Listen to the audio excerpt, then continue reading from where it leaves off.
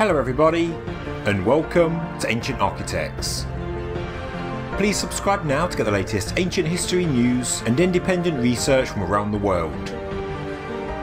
Researching ancient sites to try and make sense of a past civilization is no easy feat, because there are so many theories, hypotheses and ideas already out there.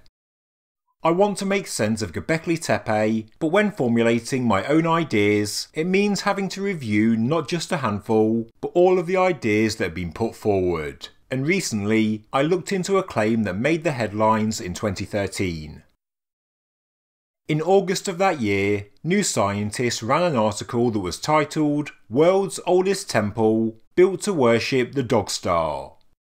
The headline alone in a credible scientific publication does sound very certain. It sounds like it's a mystery solved, but since I started the Ancient Architects channel, it seems that nobody is talking about it. But that's until the new Netflix series by Graham Hancock called Ancient Apocalypse, where in episode 5, Hancock notes the hypothesis from 2013 by Giulio Magli, that the central pillars of the oval enclosures line up with the dog star Sirius. In this video we're going to take a closer look. Magli simulated what the sky would have looked like from Turkey at the time Göbekli Tepe was built, and he made a curious observation, and it concerns the bright star Sirius, also known as the dog star. Sirius is the brightest object in the sky, excluding the Sun, the Moon, Venus and Jupiter. Magli told New Scientist how Sirius was so prominent to the ancient Egyptians that the rising and setting of the dog star was the basis for their calendar. Interestingly, at the latitude of Göbekli Tepe, Sirius would have been below the horizon until around 9300 BC, and this was when it would have suddenly popped into view, a bright star not seen in this part of the world for millennia. As you may or may not know, the wobble of the Earth's axis means the positions of the stars in the night sky do change over time. Stars rise and set at different points in different time periods, while some completely fall out of view and others appear. For the people of Göbekli Tepe in 9300 BC, according to Magli, they would have observed the birth of this star on the horizon, and it's a very bright star at that. With only a small amount of light pollution, from the top of a hill, this would have surely been a notable event, and according to Magli, it could have even spawned a new religion. On noting this observation, Magli modelled 3 of the circular enclosures at Göbekli Tepe and drew an imaginary line between and parallel to the 2 megaliths in the middle of each enclosure. He discovered that the central T-shaped pillars seemed to mark the points on the horizon where Sirius would have risen in 9100 BC, 8750 BC and 8300 BC respectively. So I downloaded Magli's 2013 paper for a closer look at the claims. The 3 structures with the alignments are enclosures B, C and D, with the central alignments being 159, 165 and 172 degrees respectively. The argument is that the structures of Göbekli Tepe were conceived to celebrate and then follow in the course of centuries the appearance of Sirius, a brilliant guest star as he calls it in the sky.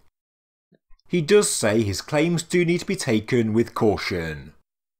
To be correct, it means enclosure D would have had to have been built in 9100 BC, enclosure C in 8750 BC, and enclosure B in 8300 BC. That's 800 years covering the 3 different buildings, and if that's correct, it means there was no major development of construction styles, art and iconography in this time, and so this to me already seems very unrealistic. The idea would also be scuppered if evidence was to be found that the Göbekli Tepe enclosures had a roof. Now I lean towards the idea that they did have a roof. 11,500 years ago, the climate in this part of the world was warmer and wetter than today, and the intricately carved limestone pillars don't look like they've been attacked by hundreds of years of weathering and erosion. Just look at the quality of the reliefs. There looks to be very little weathering and erosion. Surely there was a roof. Of course, I don't know how a roof would have looked specifically, although some people have tried to model it based on the archaeology. It's also very likely that the oval enclosures were subterranean, being lower than the rectangular domestic structures that encircle them. If you were standing inside an oval enclosure, the chances of seeing anything close to the horizon would be significantly reduced. This is how the enclosures were shown in ancient Apocalypse, but this is the most recent artist's impression, showing the circular enclosures as being subterranean or semi-subterranean, and also likely covered by roofs. And this all comes from the latest data. I've also noted another problem. There are more than 3 enclosures at Göbekli Tepe. We also have enclosures A, E, F and H. Magli does say that enclosure F points pretty close to the rising sun at the summer solstice, but there is no mention of enclosures A, E or H.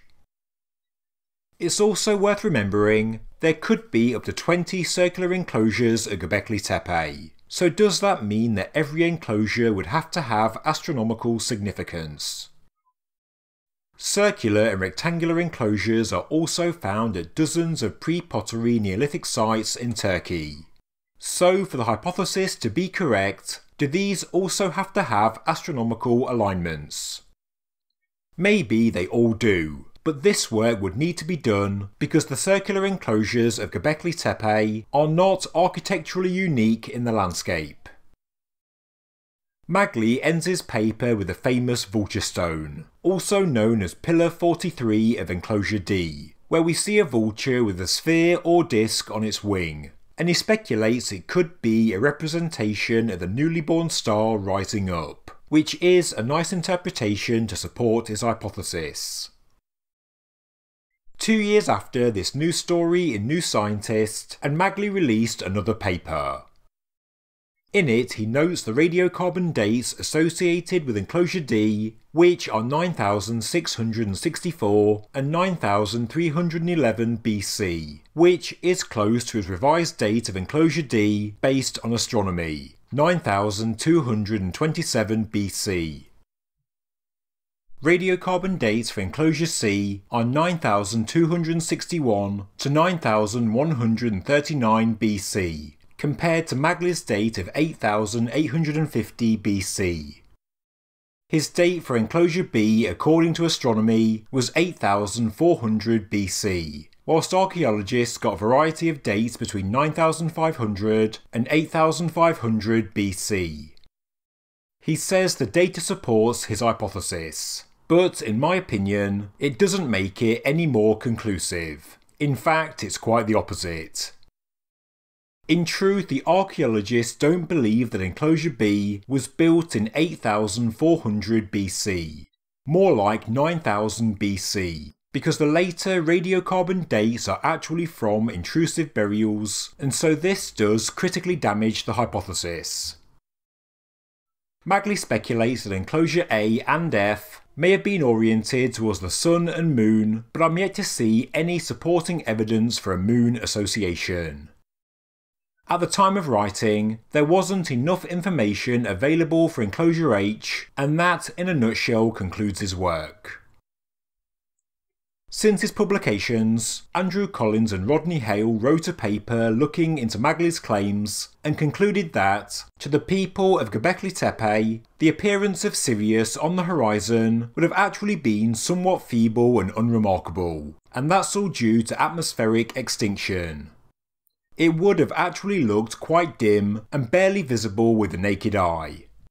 This therefore looks to be the final nail in the coffin of the Sirius hypothesis. Weighing up all the evidence, and for me personally, I am unconvinced there is a connection between Göbekli Tepe and Sirius. It is a nice hypothesis, but in reality there are just too many problems to overcome.